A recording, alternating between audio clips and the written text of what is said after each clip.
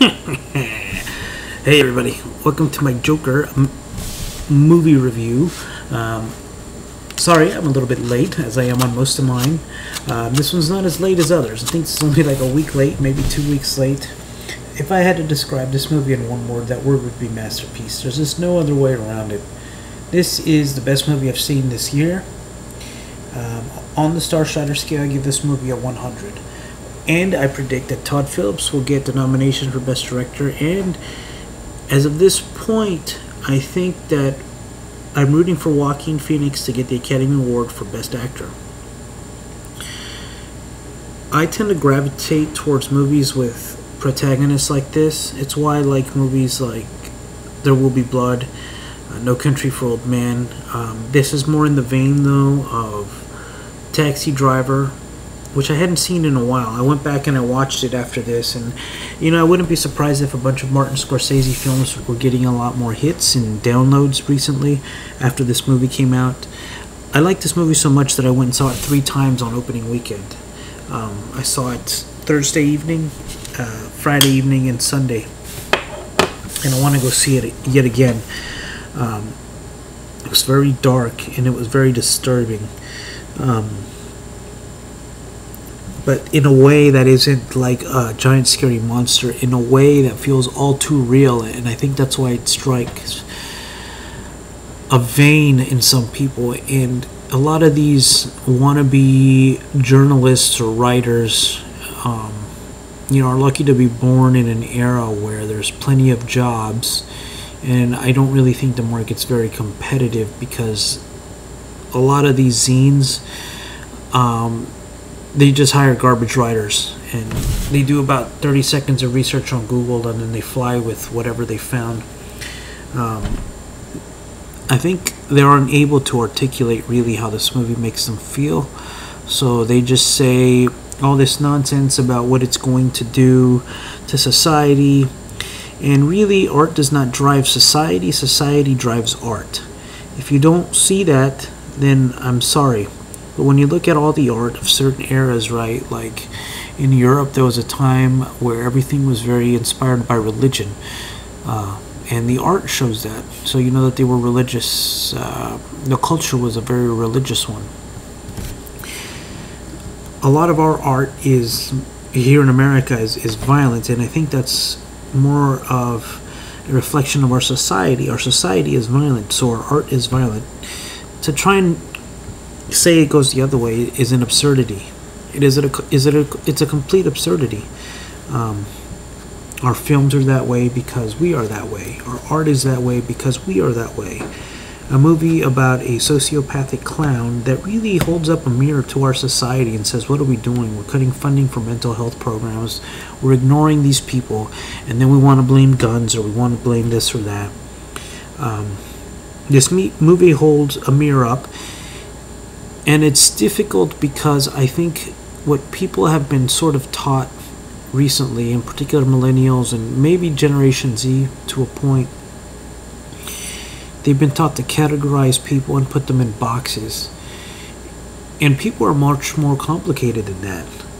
They're trying to place this movie, is it right-wing propaganda, is it left-wing propaganda, is it, pro-white male, anti-white male, is it pro-capitalism, is it anti-capitalism?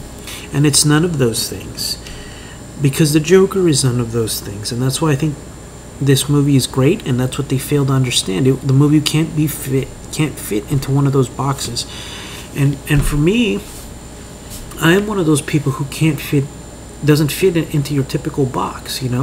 I come from a particular background. My mom came here legally. I'm a vet. I used to be very much on the left. Then I switched. Actually, you know what? I don't even think that I really switched too much.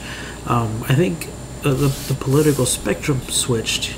I was at one point a crazy rocker. And then I'm not going to go on to what I do for a living, but it's a job that you wouldn't expect me to have.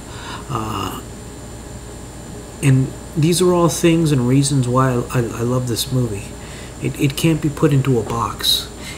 Yes, it's about a hero, or a comic book character, not necessarily a hero.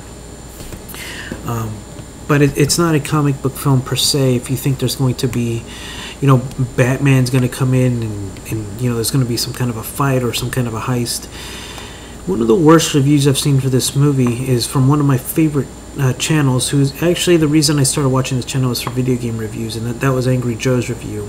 And a lot of it was what the guy Alex was saying about he didn't like it because him and the other Joe kept mentioning how does this fit into the DCU? They need to throw all that into the garbage. Forget about all that and just watch the movie for what it is. Forget that it's even the Joker. Call it something else. Why does... One guy on there was saying that he couldn't picture this guy fighting a hero. Who said there's any hero? Who said there's Batman in this world? Yeah, there's Thomas Wayne, but who says there's Batman? I can't stand when people use outside knowledge to try and judge a movie based on, like, oh, those characters in Infinity War, they're all going to come back. Okay, so you're using your outside knowledge of the studios and how they work, and don't do that. That's so stupid. You can't judge something on its own merits. I don't like that. This movie is not about superheroes and capes or capers. This movie is about a guy who's deeply mentally disturbed. And what happens when he can't make a connection with anyone in humanity despite his best efforts, and feels abandoned, frustrated, nobody's listening to him. These are the things that can happen. You can't ignore problems like this. And these are all reasons why I absolutely love this movie. I think it's a masterpiece. It really resonated with me. It's my favorite movie of the year so far, more than Avengers Endgame, which I also gave a 100 to. I'd like to come back and do a more in-depth analysis of this film. It is a film, it's not a movie. And I actually went back. I hadn't seen King of Comedy. I went back and saw King of Comedy. I bought it on Amazon Prime after this movie because everybody kept bringing it up. And yeah, I can see it does take inspiration from that. And maybe now Martin Scorsese will think twice about his comments about comic book movies. And I know this is a bit of a more long-winded movie review, but I think this one deserves it.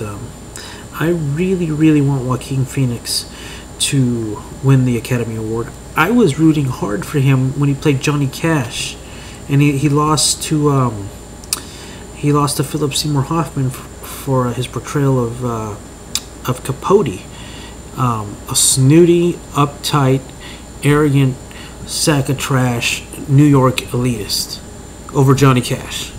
Come on. Anyway, let me know what you guys thought of this movie. And I've said on this channel many times, I'm a Marvel fan. I have not liked most of the DC films. I did like Aquaman, I liked Shazam, and I liked Wonder Woman. So they're crawling back. This is not a DC.